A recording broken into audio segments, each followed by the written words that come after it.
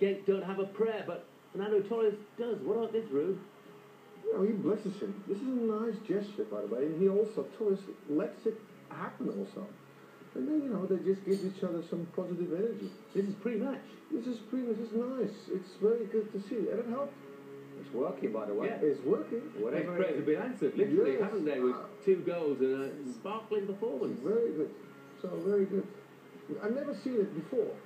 You know, I see players that go to church, or they have a chapel at Barcelona. A lot of players bless themselves, don't they? They Yeah, cross they bless themselves before a themselves. game Yeah. or as they go on the pitch if they're substitutes.